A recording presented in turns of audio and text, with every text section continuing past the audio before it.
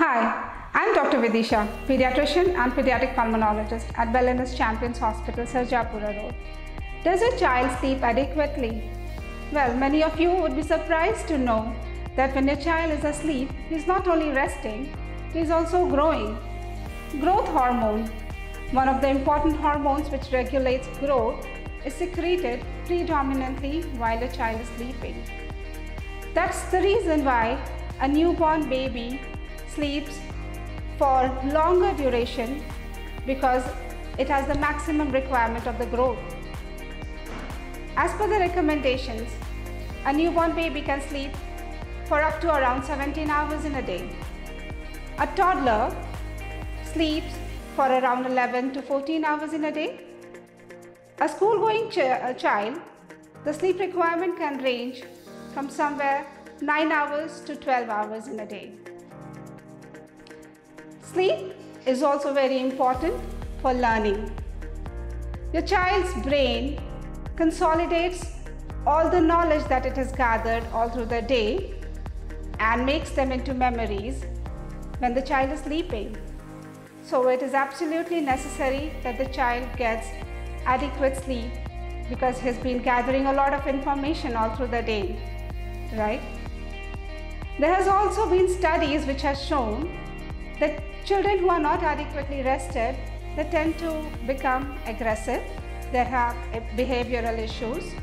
There have been many studies showing increased incidences of attention deficit, hyperactivity and impulsivity in children with disordered sleep. Sleep also regulates weight in children. So how does that happen? When we eat food, there is a hormone called as leptin which is secreted, which sends signals for satiety and fullness.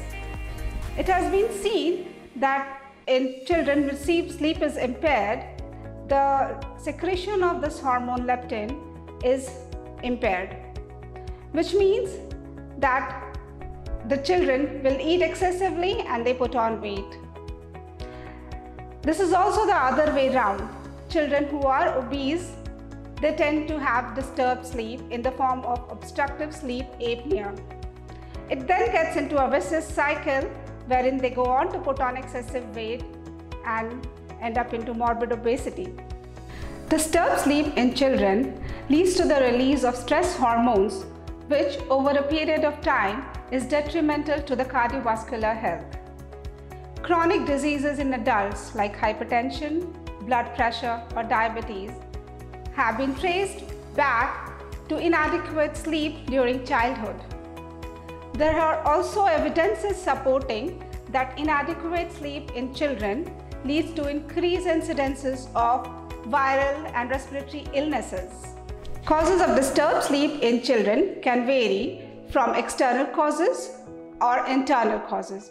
External causes, which means environmental causes, could be excessive screen time, poor sleep hygiene, or behavioral issues, sometimes family dynamics.